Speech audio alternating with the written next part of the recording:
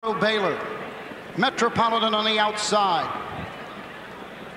The gate swings around the turn, and here they come for the second division of the Little Brown Jug.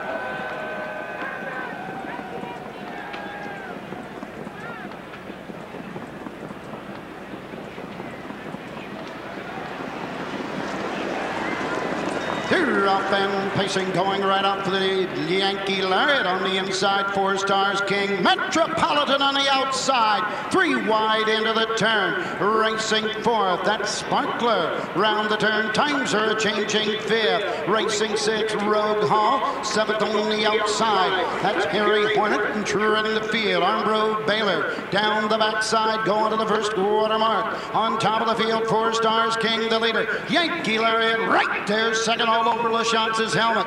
Opening quarter, 27-1. Into the turn, going to the 3/8. Metropolitan gets away third. Racing 4th. Sparkler about to tip to the outside. Times are changing. 5th on the outside. Up the inside, Rogue Hall 6th. Harry Hornet 7th. Armbro Baylor the trailer as they race over to the halfway point. But it's Mike LaChance on top with 4 Stars King. Half and 50, 5 and 4, 28-3, second quarter. John Campbell moves Metropolitan to the outside second. Racing third, Yankee Lariat. Sparkler on the outside 4th. Harry Hornet up the inside 5th. Pierce goes 3 wide with times are changing. Sparkler goes to the outside as well. Down the backside they go. Times are changing. Now 5th, now 4th, now 3rd. 3 quarters, 1:23-3. Into the final turn with a little more than 8 to go. Times are changing.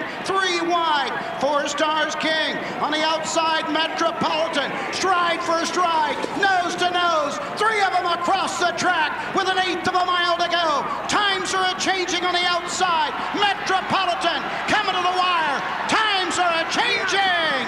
Wins the second division. 1:52. Boy, if you weren't standing up for that one, you must have been asleep. Back-to-back Pelling. Times are changing. A similar trip to first elimination winner Western Terror, coming from a 3rd over there to win in 1:52 flat.